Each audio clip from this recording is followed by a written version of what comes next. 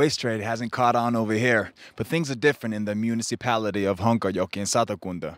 There, industry has come up with an ingenious energy recycling system. Honkajoki Food Park is a cluster of food and primary production companies situated in the industrial park of Kirkkokallio. The park's companies form a symbiosis, one purpose of which a mutually efficient energy consumption.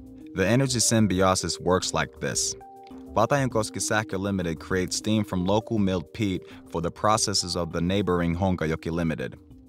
Honkajoki Limited refines byproducts of the meat industry. It transforms its own surplus heat into warm water, which is used to heat the 7 1-hectare large greenhouses of Honkatarhat Limited and KKK Vihannes Limited.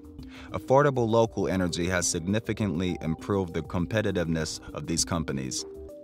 The latest company to join the cluster is the financing company Taaleri-tehdas, who will be constructing 9 wind turbines in the area. The wind turbines are planned to be operational during the spring of 2013, and together they will produce about 70 to 80,000 megawatt hours of electricity annually, which in practice will serve the annual electricity needs for around 30 to 40,000 apartments.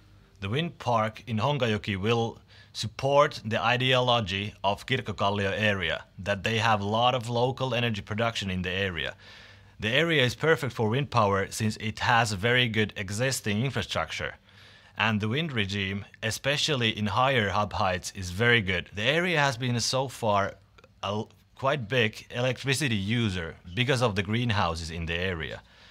By this wind park, the electricity consumption in the area, it has been now about 60 gigawatt hours per year, and now the wind energy will produce more than 80 gigawatt hours per year. So, this was a bit of a taste of what's happening in the Finnish green business right now. Personally, I'm excited to see how these stories develop. But in the future, we're going to need more pioneers to join us. Only that way we can succeed financially and preserve the nature that is so dear to us.